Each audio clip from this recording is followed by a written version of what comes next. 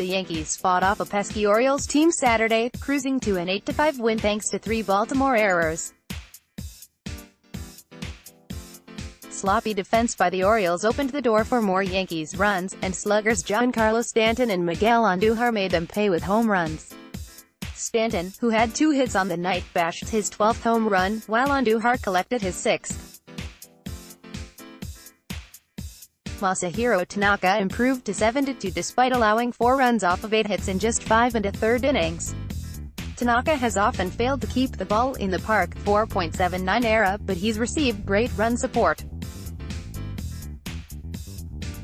While Stanton and Andujar showed off their power, Aaron Hicks kept the Yankees going with 3 hits, 2 runs scored, 2 RBIs and a stolen base. Adam Jones led the Orioles with 3 hits, a home run, 10, and 2 RBIs.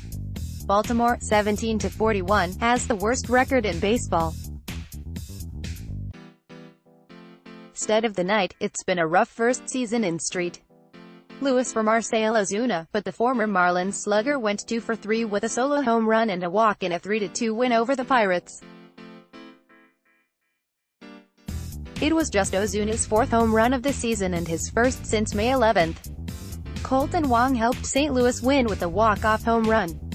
The Cardinals love to pic.twitter.com/MLB. At MLB, June 2, 2018, the Nationals' 19-year-old star Juan Soto continued his impressive rookie season by collecting 3 hits with 2 runs scored and a home run in a 5-2 extra innings win over the Braves. Soto is now batting .349 this season. Dud of the night, Indians starting pitcher Trevor Bauer and his defense behind him struggled in a 7-1 loss to the Twins. Bauer fell to 4-4 on the season, allowing 7 runs, 3 earned, in 5 2/3 innings. Cleveland's defense made 2 costly errors, contributing to the loss. Highlight: Josh Hader continues to dominate. Hi, Hader.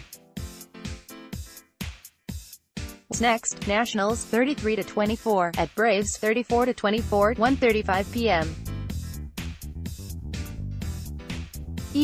Washington has been rising since finding form mid-May, while the young Braves have maintained the NL East lead. Jeremy Hellickson, 2-0, 2.30 ERA, takes the mound for the Nationals, as he tries to continue his career resurgence.